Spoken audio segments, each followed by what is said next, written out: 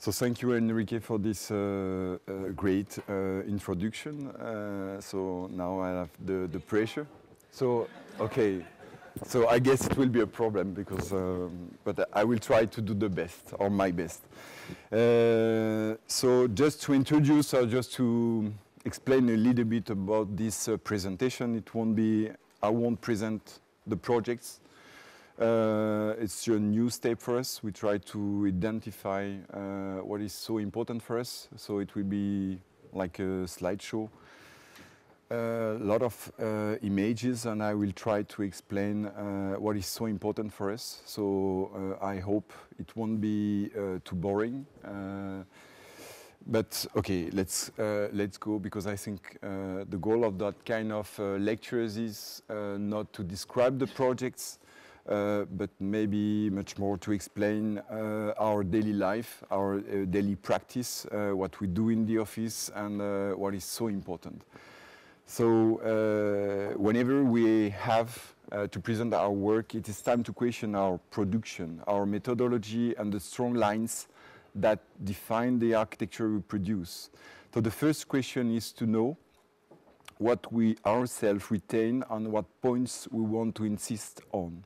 So along our practice, we have realized one thing, that our production, whether through our method or achievement, is based on a great spontaneity, and this is actually made up of many aspects that we do not necessarily want to prioritize. So there are many facets of our work that we value and that we have that have emerged and evolved, that exist, and that together form the architecture that is ours. So sometimes they meet, sometimes they are really independent of each other. So what is certain is that for us, architecture is above all a story, a narrative that takes those who built it and those who use it on a very particular and unique journey. So we ask ourselves, how do we tell a story that is actually made up of a multitude of stories?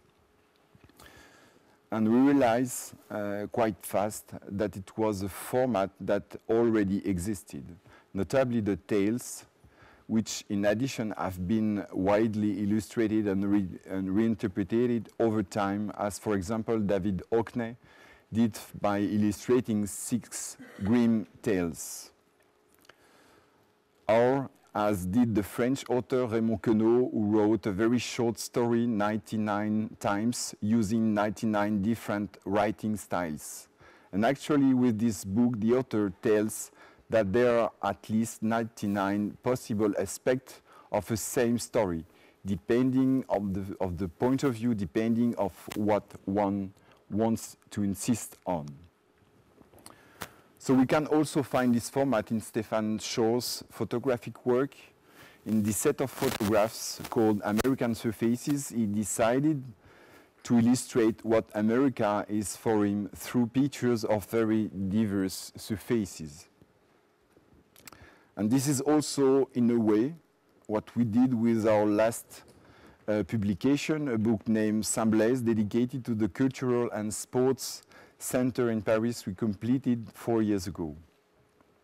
In this book, a set of black and white photographs of users and details of the building constitute a portrait of the Cultural and Sports Center, even if the majority of the scenes photographed don't focus at all on the building itself. So in fact, this introduction is to say that the gathering of small stories that paint the portrait of the great history have always pleased us. And this is something that is rarely talked about during lectures, and yet this is particularly important to us. Which format do we choose to talk about our work? So that rather than describing and developing the guidelines of our practice or presenting one by one each of our buildings, we prefer to present all of this through what we have called 13 stories of contemporaneity. And those 13 stories of chapters are together a journey through images, sometimes references, but mostly pictures of our projects. It is a journey that we will more suggestive or narrative than descriptive. It is a set of small stories, all independent of each other, which are just the translation of different space aspects, different themes, and different methods that make up our whole architecture without any necessary hierarchy. Every day, every problem, question, issue finally speak about the same subject. Our goal is to communicate more the breaches and entrenchments of the architecture we produce than a detailed view of each of our buildings or even their purpose. There are 14 of the thousands of possible chapters that could be talked to talk about a practice, a building, a place. So it is just 14 ways to honestly explain how we work without theorizing anything. And if there are stories of contemporaneity, it is because there is a constant objective in our work. It is to respond to contemporary issues, and we will see how we try to remain relevant in this objective despite the extremely changing, unstable, and indefinite character of what we call contemporaneity. So at the moment in architecture, the trend is toward anti-formalism, but we think that the word is badly chosen and that there is a big difference between being ostentatious and being formalist. Finally, the work on the form is not something negative. It is something to banish. It is only necessary not to limit oneself to it. So form is the reflection of substance.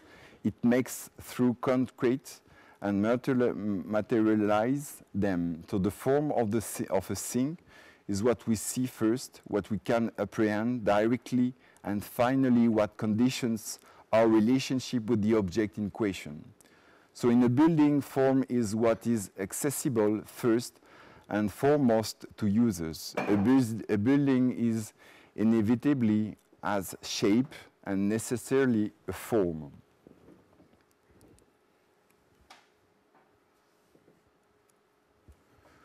To be honest, we have obsessions with certain forms because they come spontaneously, because we like them.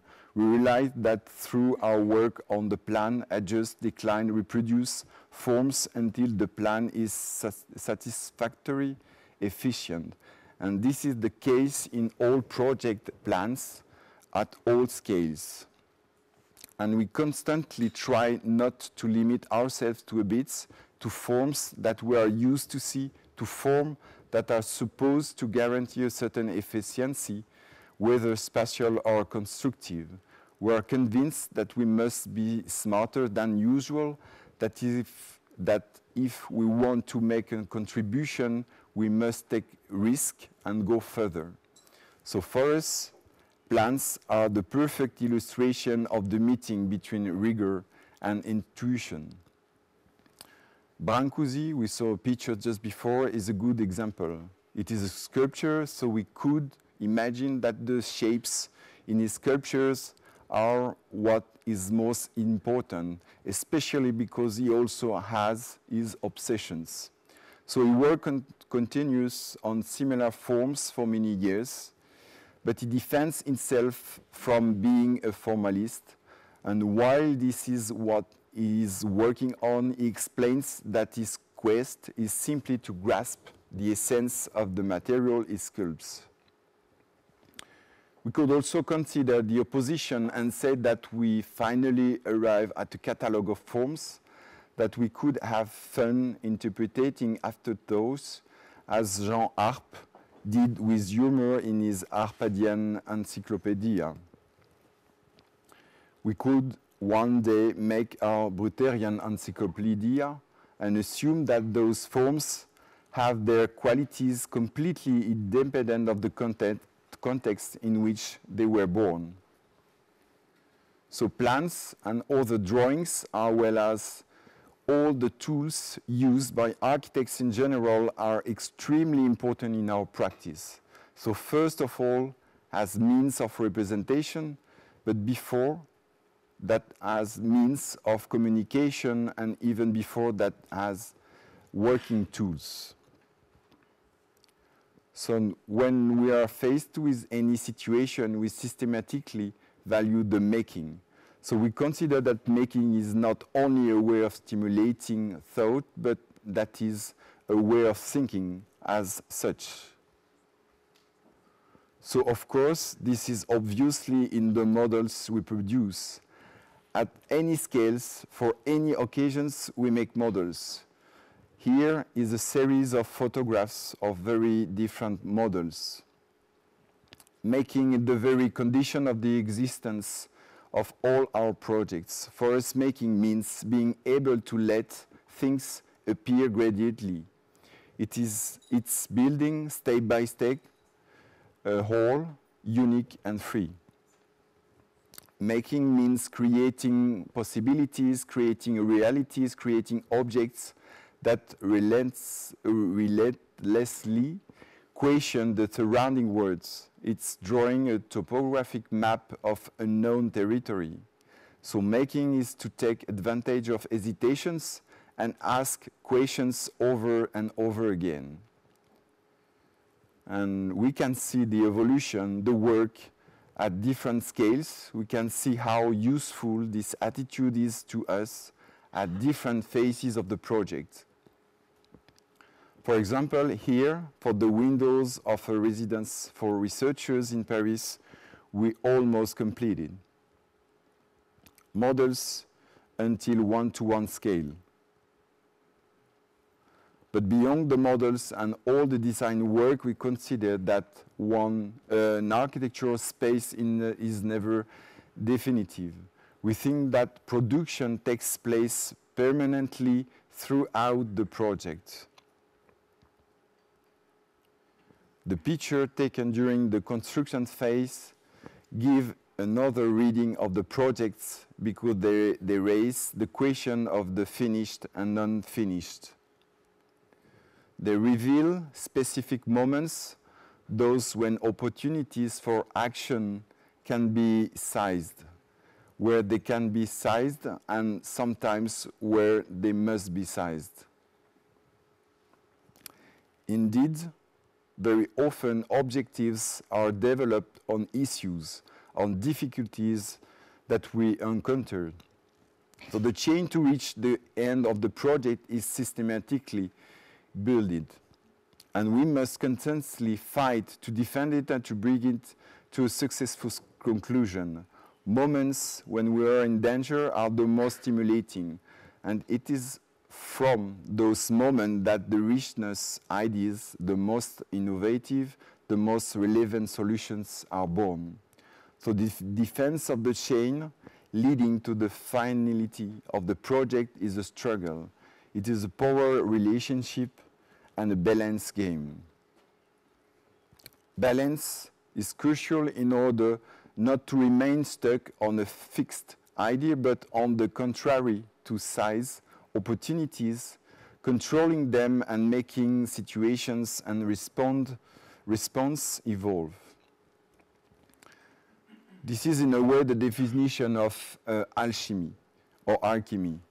Perhaps we can say that we are alchemistic architects. The term in its current meaning means mastery of balance, and its Arabic etymology, alchemia, designed the science of quantities, and that's what we are trying to do. Find the balance between the elements that make up the building, between the actors involved in the project, between what is acceptable and what is not, what we accept and what we don't. We are convinced that immutable rules do not exist, neither do untouchable conventions. A friend called this position statement, regularly readable in our buildings, the translation of acts or actions. And he was right, because that is exactly what we do. We act. We make decisions that ensure our freedom. Those decisions have formal and aesthetic consequences, but they are not motivated by them. They often manifest themselves through ad hoc interventions that in reality allow us to continually prove that it's possible to diffuse subjects referring to subjectivity. We assume that certain things, decisions, actions, interventions may have absolutely no reason to exist. Others have reasons to exist, of course, even most of them, but some just don't. This does not mean that they are not sourceful.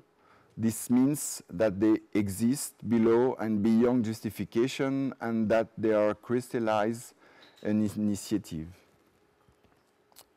Therefore, we claim ourselves bricoleurs for the spontaneity of those acts, independent of explanations on the one hand, and because they fall under the very definition of bricolage on the other hand.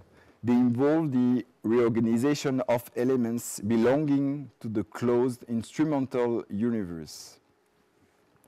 This reorganization of existing things is unexpected, innovative, intuitive, something with a wobbly appearance, often effective and systematically creative on new associations. And this reorganization established architectural qualities in our point of view. So those qualities are intimately linked to what could be described in our buildings as entities that goes against the usual look. Objects, let's say that they are generally prohibited or ordinarily set aside.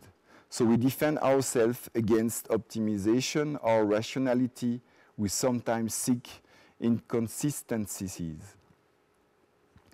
In this reorganization of elements, indifferent to any submission to standardized and identified regimes, our buildings offer what we could usually only imagine.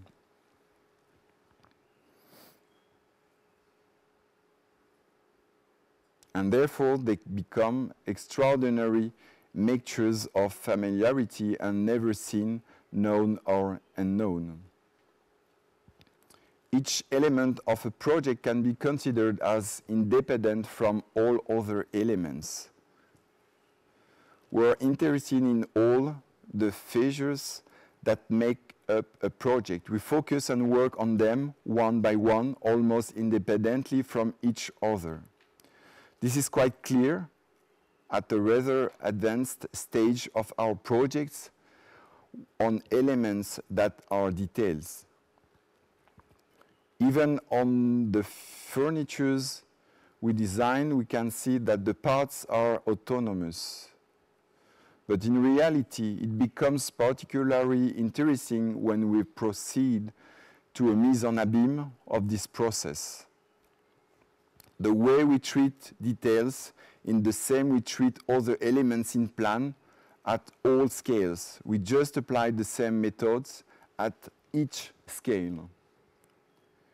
In our project plans, it is therefore clear that each element retains its own technical and aesthetic autonomy.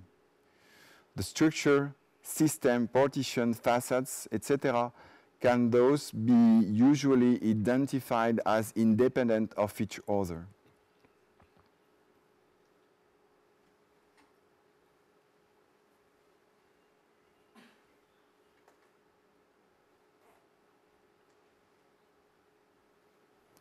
Amongst all the elements that make up a project, structure is certainly the main component.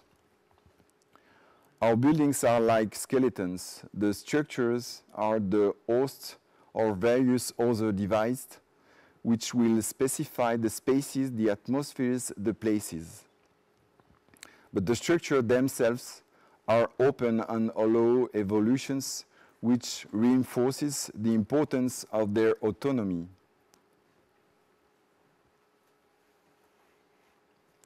However, we believe that this autonomy is receivable in its radicalism only because it is not absolute. It exists exclusively to better meet other forms of autonomy. Because in addition to all architectural devices, other elements are unavoidable added, notably elements that are linked to uses or to appropriation. Those elements often do not belong to the same vocabulary and reinforce the autonomy between components.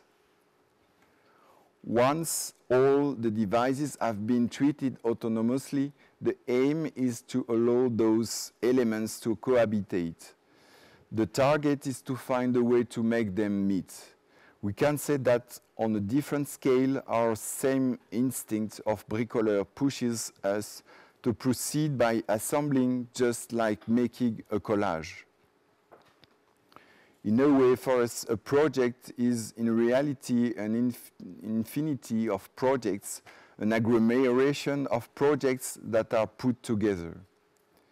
This basically reflects our perpetual and voluntary search for a kind of instability at once formal, constructive, and programmatic that we wish to be tangible in each of our production.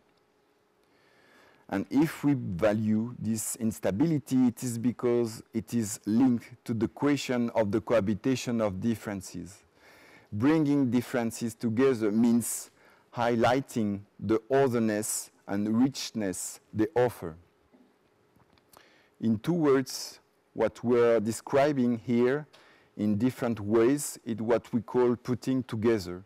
This formula has become a leitmotif in our practice because it illustrates not only the almost literal description of our practice, but also because it symbolically retraces a much deeper will that we have of unit, of peaceful and successful encounter, a while that is found well beyond the assembly between the material elements, since it touches areas entirely detached from a possible quantification. We will come back to this later.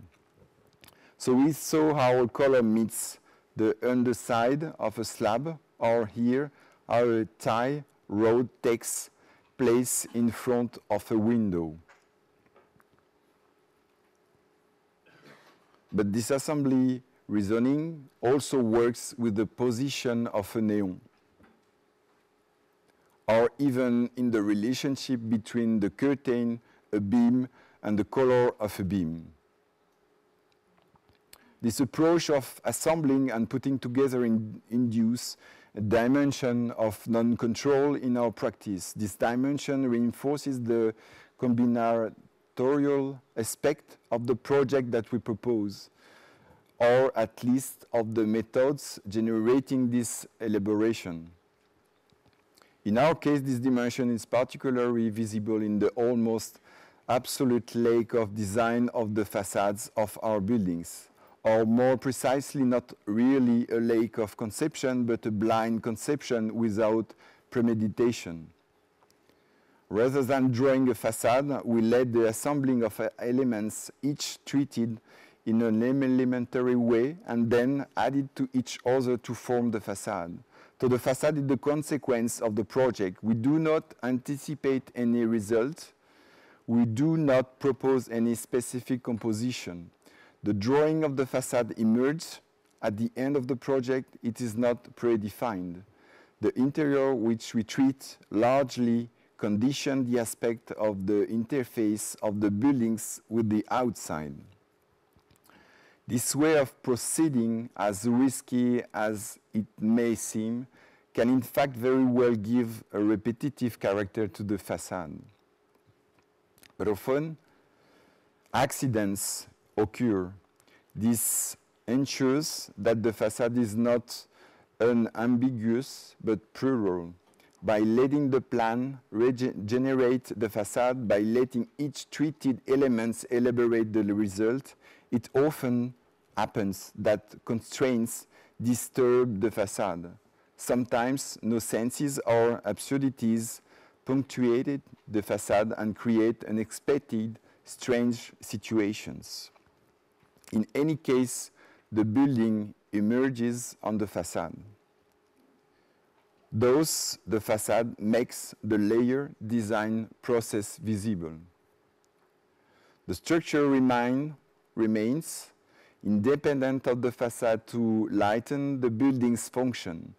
At the same time, the building is not enclosed in a facade since it allows the skeleton to be exposed and reveal therefore the identity of the building. So the facade is instinctively linked to the interior of the building and does not camouflage it. Among the elements of a project, and finally in the continuity of non-controlling everything, we have a particular relationship with the technical objects that are necessary part of the project, of the building. So those objects represent for us the opportunity to create new specialities, new situations, and to enrich a place. A building is an accumulation of constraints, standards, demands, and requirements that are often seen as negative things. As Rem Koolhaas pointed out, for example, we should ensure that everything in our current system that is rejected as waste from the project is turned to our advantage. 1/3 of a project and therefore 50% of the budget is usually inaccessible and left unattended by the architect. So we work on technical devices and we highlight them. They become manifest of the BA taken to give a meaningful part to reject components.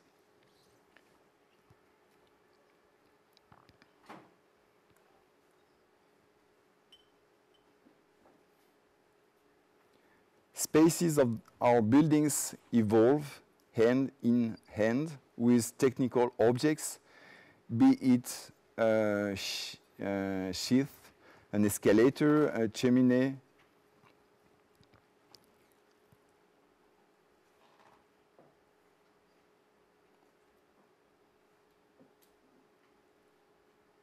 And this also applies to our relationship with normative rules. In the construction of a building, in the same way as technical objects, norms very quickly and very often become constraints, obstacles in the elaboration of a project.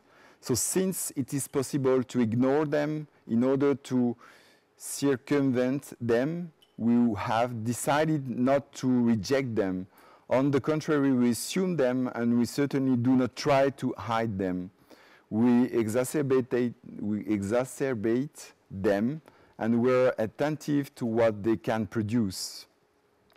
So for example, here, along the exterior emergency staircase of the Saint-Blaise Cultural and Sports Center, a wall made of breast blocks over the entire height ensures its function of low-cost fire break and in fine,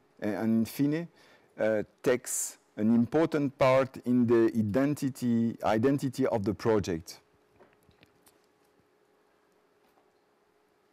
So the last step is to find the details that put the norms into perspective that will make them appear less demanding. Nowadays, when building, the challenge is often to offer flexible spaces. The difficult then is to be generic to ensure as possible evolution while remaining specific, faithful to the place, to the request, which motivates the project to the envy of the customer and future users. So this is why we are particularly attached to the idea of drawing absolutely every nook and cranny, the smallest details of all our projects, adjusting them to to that they correspond exactly to what we want, to what we think is relevant and important. And for us, this is what makes our projects unique, and in our opinion, that is what ensures their quality.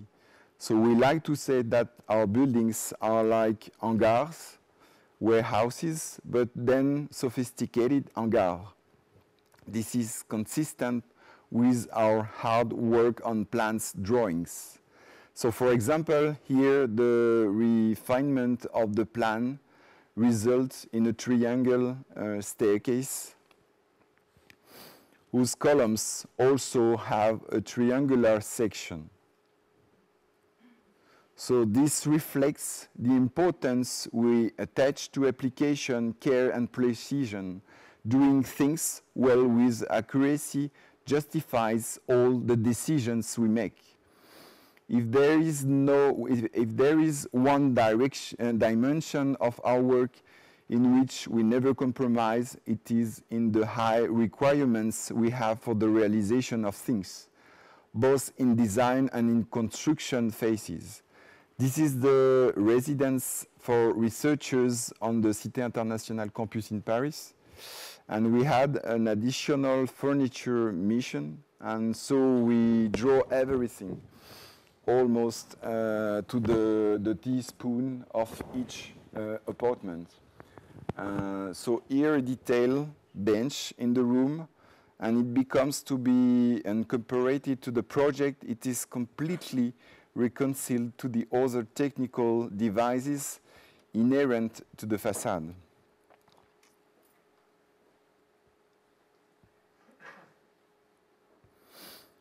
Or again, in social housing units in Paris, our work on the color combination of the curtains in according with the color of the walls illustrates the desire to go to the end of things to define what appears to us to be part of the project.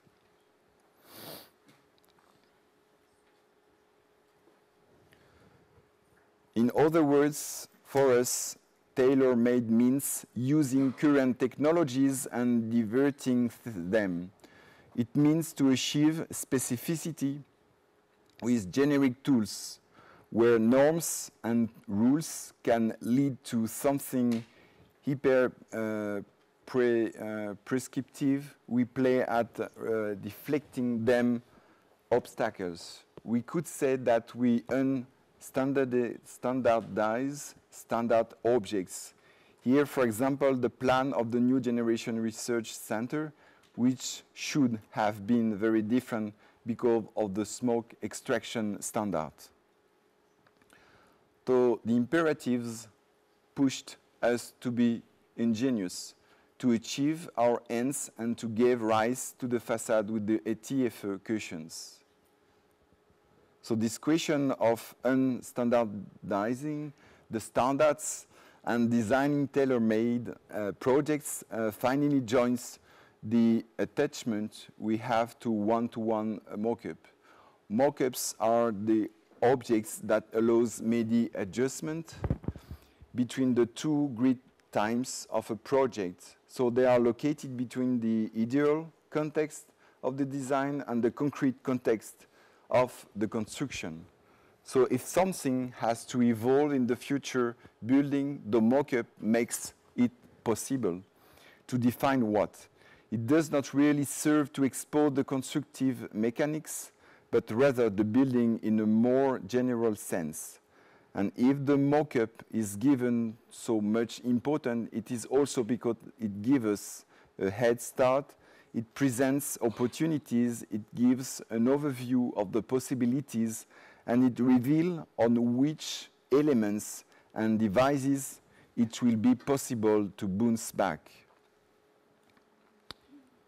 On the other hand, we never design our facades. For us, they do not involve composition work. They are systematically seeking both neutrality and performance. So they are literally the envelopes of our buildings, so the result of an approach that have not been resound as a composition by the positive intermediary between this inside and outside the project. So for example, in this project, so the residence for researchers in La Cité Internationale, so we like to say that the window is a wall which expresses this notion of envelope quite well. What was interesting in that case was to find a way to propose a window that would not only be a hole in a wall, but instead become a spatial adjustment, a neutral and generous device, but by its mobility, if you open and close it, if you draw the curtains, if you pull down the blinds, this simple window becomes a whole element that modifies the space, the atmosphere of the place, the experience you have of it.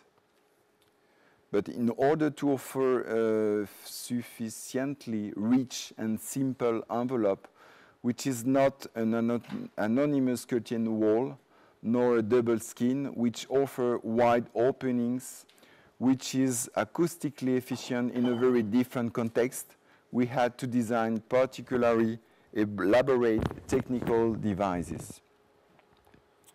The high esteem we have toward technique is a crucial aspect of our practice. So forest technique serves us and serves architecture. And then we consider that technique conditions the production of architecture. So we see technique as an ally, as a lever, as a springboard that allows us to reach our objectives, that give us knowledge, answers, and therefore considerable power of action. So indeed, our systematic objective is efficiency and performance. In the building that we will soon be building on the EPFL campus, a large part of our attention has once again focused on the membrane that manages the relationship between the external and internal environment. So we have proposed a technical layer that improves the thermal performances of the building, both in summer by allowing good air circulation and obviously in winter by adding a large insulating layer all around the building. This membrane consists of a wide corridor that remains temperate thanks to an opening system like a greenhouse.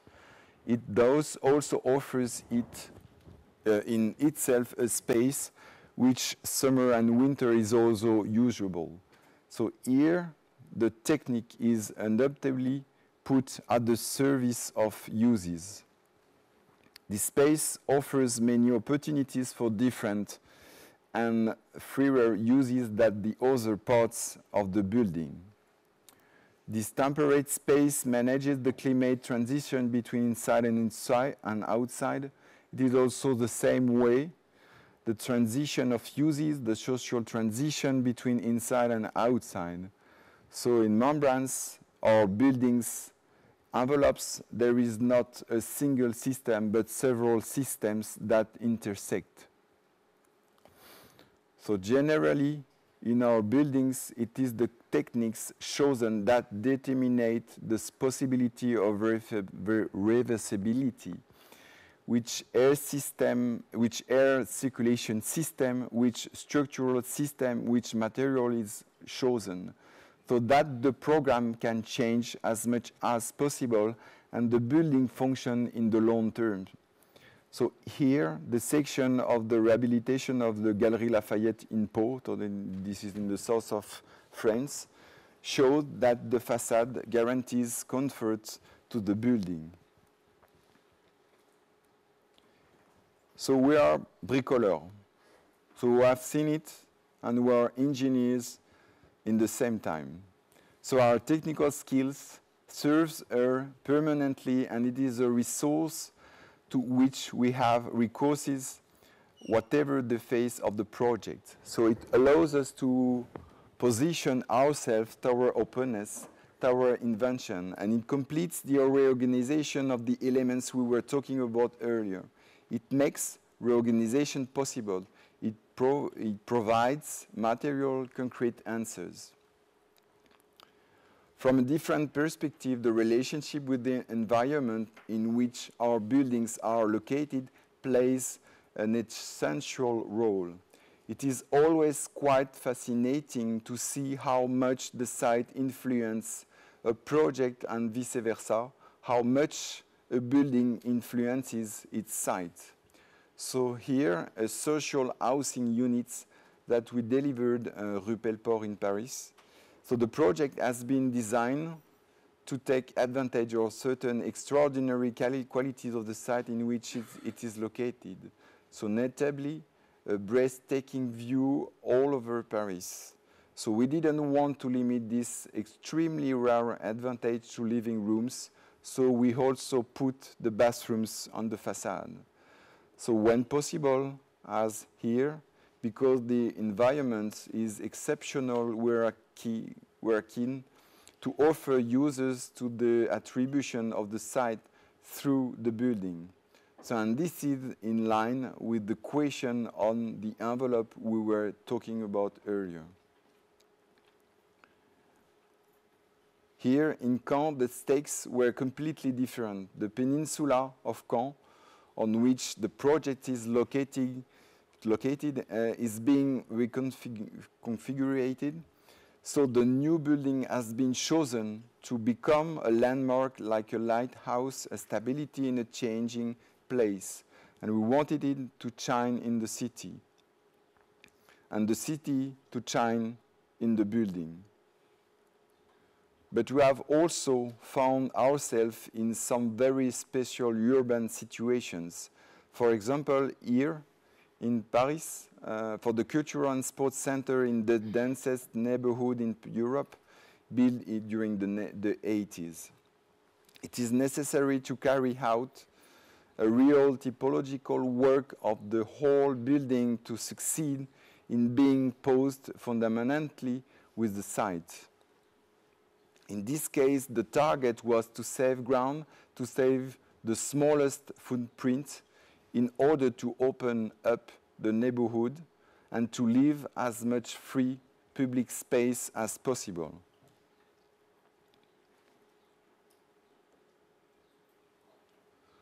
Or in the location of the residence for residence for researchers, the plot is so close to the ring road that the road is almost part of the project. And on the other side, the residents face the park. Everything was decided to the millimeter in the implementation to establish a beneficial relationship between the building and the road. As with everything, we do not reject what is usually considered banal or unworthy of interest. On the contrary, we integrate them and transform them into masterpieces of our architecture. And here, it was the case for the road and the surroundings.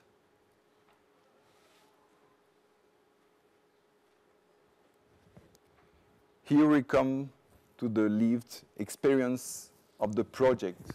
So the title of this picture is, this is the photography of a door. Seems rather contradictory with what we see. It is located on the mezzanine of the New Generation Research Center in Caen, and the sliding glass door offers a view over the rest of the building. So this tool could be a pleasant exercise to catalog all the situations in our buildings where, thanks to reflections, we see something completely different than what we are facing. We ourselves discover those situations each time we go in a building that we have built. Each time we see new pictures.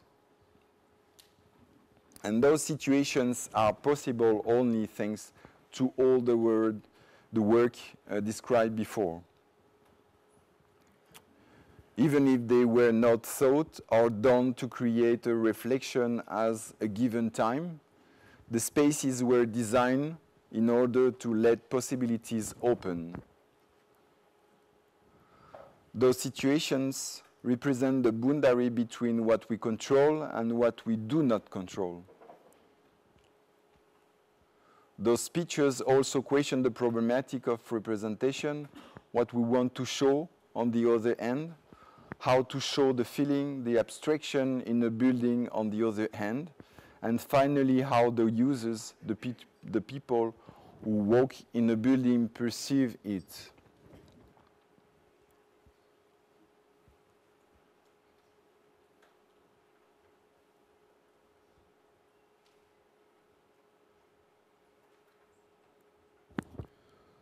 So in the temporal question, what interests us is how the buildings will be able to adapt when facing changes of societies on sites in which they were built. So the characteristic of our time is to be particularly unstable, and as we cannot anticipate the future, we decided to bet on the adaptability of spaces, devices, structures. This is why we are constantly looking for a certain neutrality. For us, neutrality allows us to achieve flexibility and ensure a long service life for our buildings. So therefore, the space we produce are often poorly defined. To achieve neutrality is to bypass the program, or at least what is limiting in the programmatic constraints. Here, their small plans show some of the many ways to use and to arrange mega floors of the building. And de facto, they correspond to the neutral space.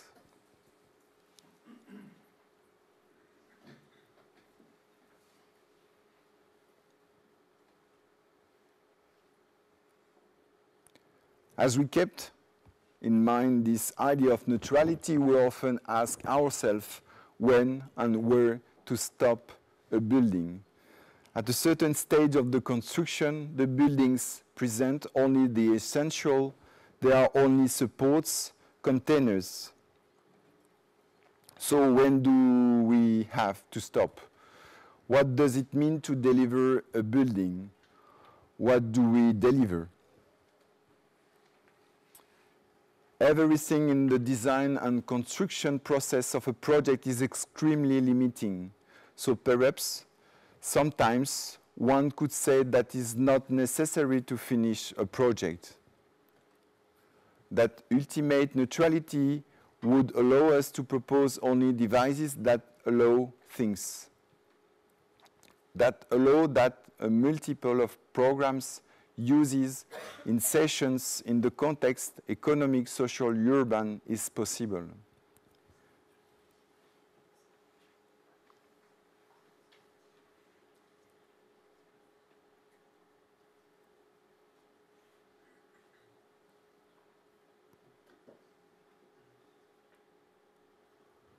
So we accept contradictory data, contradictory positions, contradictory methodologies.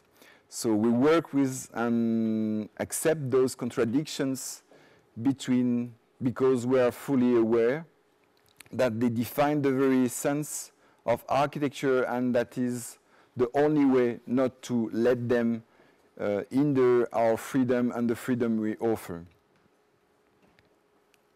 So we always find a profound contradiction between the real, concrete, technical world full of constraints that implies the elaboration of a building and the intangible one of the impressions and experiences that it offers.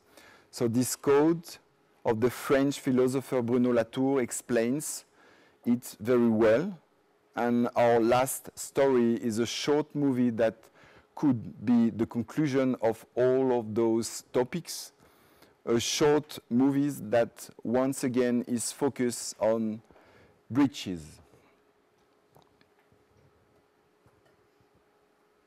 I don't know if we have the sound or I forgot to ask you, but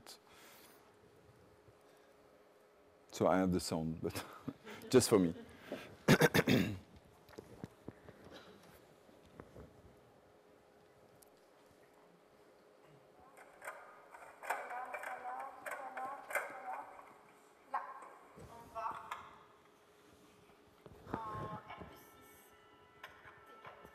Fortunately, it's in French, except the title.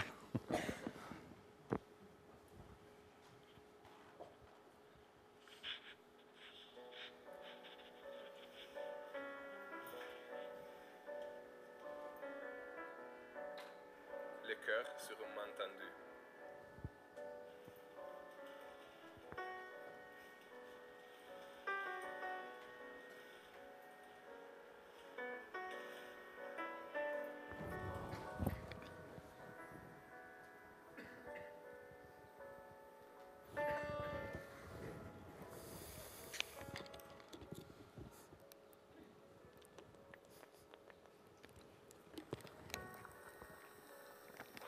Et qu'elle est faite.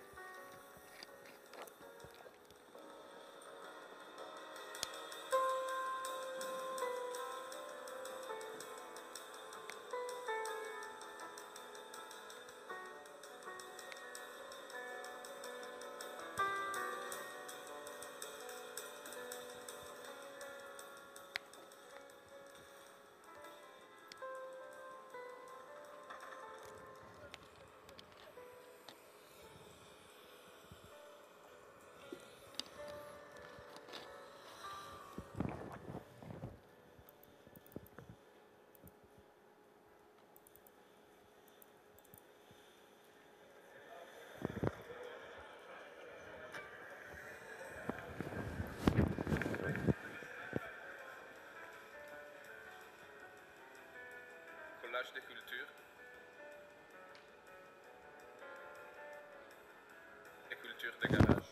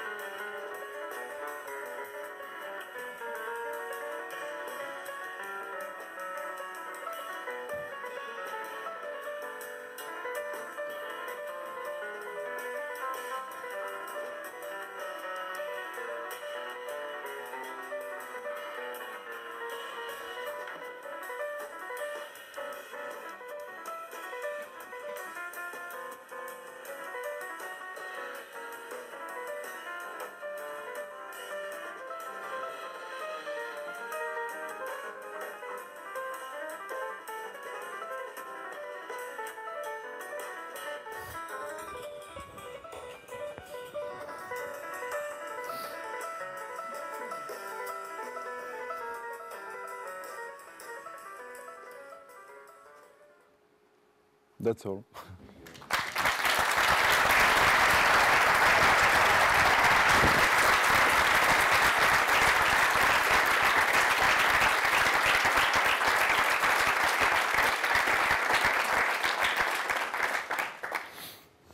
Thank you for this really moving and interesting lecture, because I think it's so important to, and not so usual, to transmit in a lecture the spirit of your own work. I mean, there are many lectures that somehow deal differently from the way the work is conceived. And I was looking to the whole presentation. You were mentioning the theme bricolage, bricoleur. The whole presentation becomes a series of fragments that at the end create different narratives, as you were mentioning. So in a way, it reminds me also, you were showing constant references that at the end resemble one another. They come together in one part of the other of the presentation. You were mentioning Queneau, but I was thinking also in Georges Perec, or in a way of creating an atlas of fragments that only blurring connections make you understand the way your projects are, which is something that I really somehow, in my point of view, represents your projects themselves. I like so much the way you presented, in a way, was dealing with the different facts of architecture, about the plan, about the facade being a consequence of the plan, about the connection, the flexibility, or the structures being the theme. But at the end, the last title is so explicit. I love the way the pipes cross the holes of the beams, because in this, and this is what I wanted to ask you, because this, I don't mean that the other things are not yours. They are yours, but they are also from many others. And one approaches all this contemporary complexity of simply making a building. But in looking to your architecture, I always was really intrigued by these anomalies. You didn't mention the word anomaly, but I like the word anomaly. How a beam doesn't fit with a place where apparently it should, or a wall mixes with a diagonal in the apparently weird point of view, or a window or a wall appears here or there. And this has become such a powerful, in my point of view, also poetic, the strength of your works, that necessarily I would like to ask you about that. Is this, because you said you draw everything, you detail everything, you insist very much on that. So to what extent these anomalies are real anomalies, real problems that happen and necessarily have to be dealt with? Or to what extent a project can even become with an anomaly? From there on, things. No, it's So it's very important topic.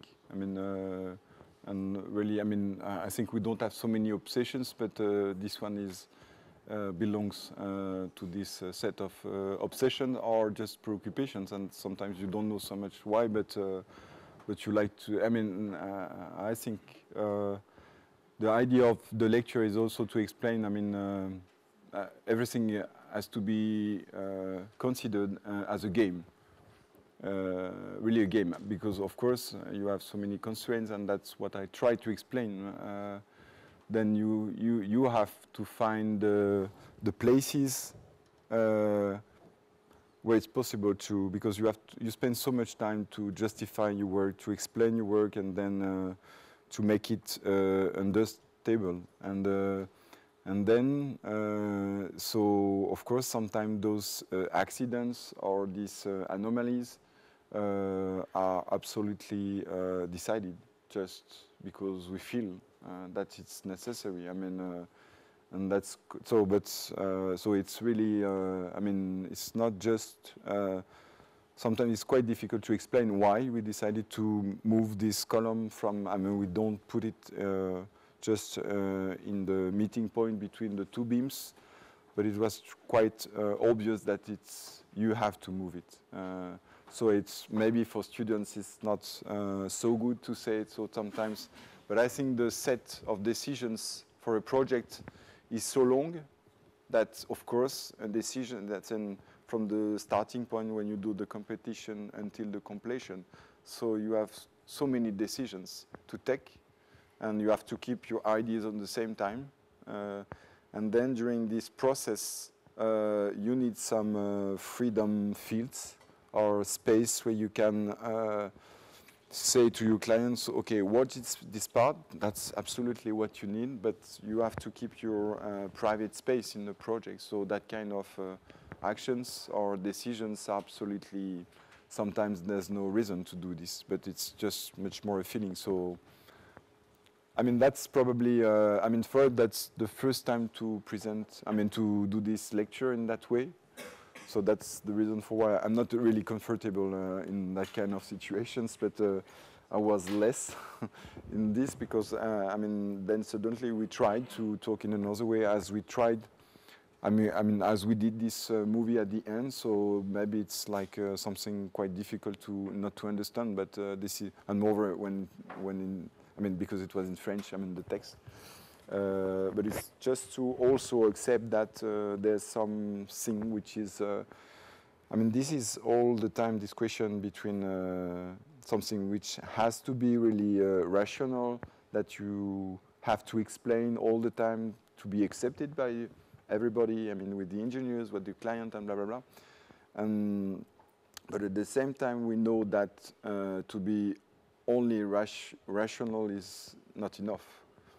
So all the time we look for that where is this subjective approach, and that kind of events, as you say. I mean that this pillar or this beam, which is not a beam, but it's not a column at the same time. So we don't know exactly what it is.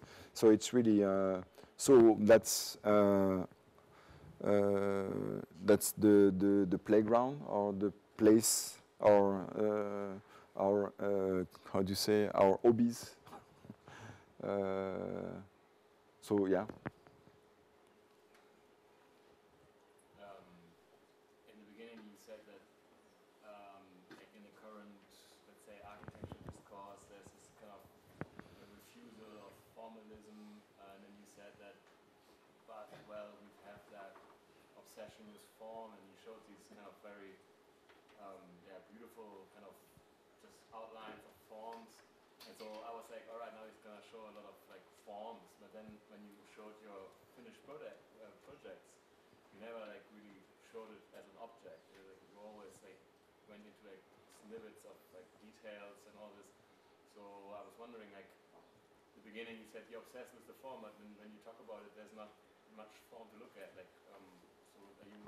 Where's that? Maybe so that means maybe we succeeded to reach the goal or the target. I mean, no, it's just a joke. Yeah? It's just to say that. I mean, because maybe I grew up in that during this debate about formalism, and it's too. Sometimes I know also when you work at the office or with the students, you say, yeah, okay, this is too formal. I mean, there's too many form.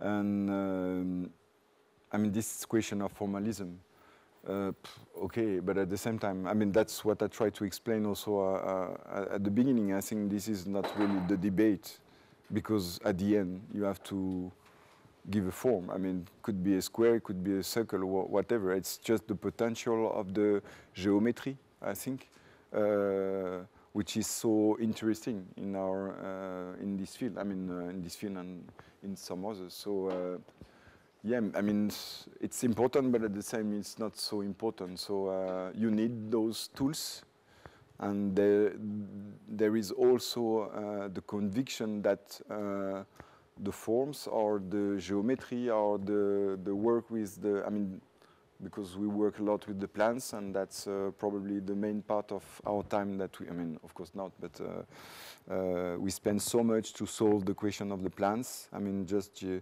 is it the right form? I mean, a circle or a square, and so not only in the relationship between the building and the surrounding context, but just is it the right typology for that kind of program. So we try to neutralize, I mean, at the same time we try to neutralize the program, but at the same time we have to solve it. I mean, if you want to say, okay, tomorrow it will be something else, you can dance, you can, it's a school, but at the end you can live in the school. So So that's, yeah, I mean, we just have to accept, or that we have to. I mean, architecture is a form. I mean, maybe it's super basic or really naive discourse, or but that's the reality. I mean, so yeah, if we succeed to do the demonstration that there is a form, but at the same time it does not exist, it's not so bad. Yeah, I like that you from the also from the exterior images you showed, you couldn't really like name it a certain form. Okay, there's one facade which is a kind of like a rectangle, but like I think the cultural sports center, like it's some form, but you can't put it in a box. Like it's maybe floor plan and just something. But I like that about it. It's a very collage. Thank you.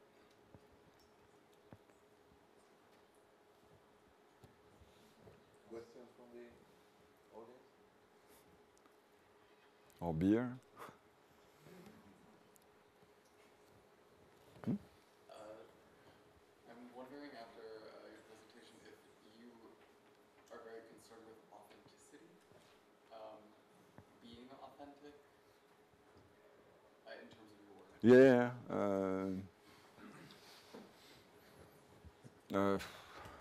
That's a good question, really. Thank you.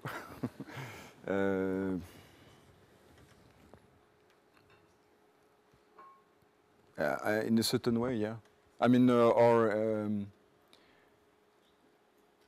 mean the previous lecture. I mean the type of the format. We talk a lot about not honesty, but just to be honest and just to do the things as we believe, and that's probably what is important for us. So maybe I prefer this word, but I mean it's a really deep question, to be honest, for me. So that's quite. But I have to think about this, probably.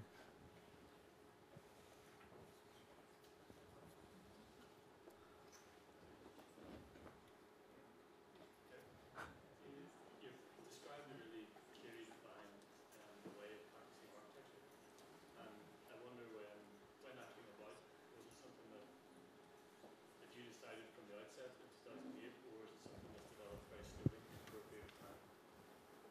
Sorry, I did not understand I mean, I don't know if I did not understand could you repeat, please? Yeah, I was just asking, the way you practice architecture is very clearly defined, and did you decide that early on, say 2008 when you first started, or is that something No. really It was the lecture before. I mean, it's just to say, no, all the answers are in the.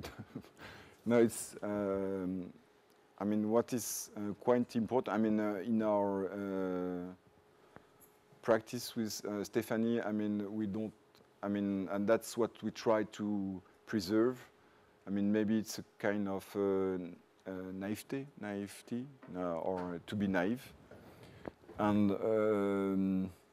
and I think all the ideas, all the preoccupations that we have now, I mean, grow up by making the projects, and and it's quite important also just to, I mean, now, of course, you have to all the projects that we show you. I mean, you just have to keep it in your mind that they are not really new. I mean, because of course the time to build is quite long, so it's quite strange. I mean, maybe for you it's, but for me it's quite sometimes quite strange to talk about old project. I mean, because it's far away, or maybe in our current preoccupation. But I think, yeah, we don't have any idea about. I mean, we try to. I mean, that's what is so interesting with that, with the lectures. I mean, of course, you can describe the project. Of course, you can do all the time the same explanations, and sometimes you don't get time to. But that kind of opportunity is also to the right way to think about what we do, because most of the time we think not before, but after. So we do, and then we check the result and say, okay, so does it work? So that's really that's the reason for why I think this idea of bricolage is really important in our approach. So, but of course, in the same way, we have these kind of personal obsessions as we have all of us. I mean, there's some kind of talk. I don't know if it exists in English, but some things that you have in your mind. You can do sports, or you can practice sports. You can do many things, but you keep them all the time. So I think that. But I think there's nothing. I mean, we're not thinking before to do the things. To be, I hope it's the right answer. More questions? Your work relates a lot in the construction part, but also in the engineering part. And I was wondering if you actually have engineers in your team, or No, no. I mean, of course, you need some engineers. I mean, in the office, there are only architects, interns or not, but there are only architects. I mean, it's not only, I mean, it's a choice, and we just believe that it's not really necessary to get engineers in an office. But of course, we have some partners for the structure and for, so now it's more or less all the time the same, just because the collaboration, I mean, they know what we are looking for, and we know that what they are able to do, and we know that we can find a way. So that's absolutely essential in our practice. But also because I was student, I mean, the question of the techniques or this field, and you have the architecture and you have the engineer field, but of course this is one block. There's no wall between those two fields, and we were not really good in technical devices, or I mean, we didn't have a really technical background. And I have the feeling that it's not necessary. I mean, the question is not to be able to draw detail. I mean, the question is how to build and how to find the logic. And of course, this is always a fight because one asks this, but the other one asks this, and then so it's always a question of really trivial activity, and then you have to. I mean, sometimes you feel that you are really, you spend so much time to solve problems, but that's sometimes really exciting. So, so I think the question of the relationship between the two fields is absolutely something super exciting for us. But and that's really like we said. I don't know if it exists in English, or mise en abîme. That means you apply all the time, and you really like two mirrors in front. If you have two mirrors in front of them, then you get the image, and then the image, and blah blah blah. So this is this.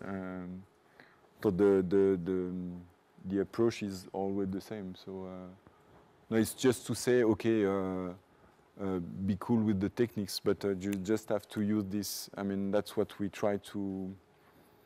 I mean, we believe in that capacity of the techniques to increase. I mean, architecture. I mean, structure, pipelines, on that kind of things. I mean, this is one corpus.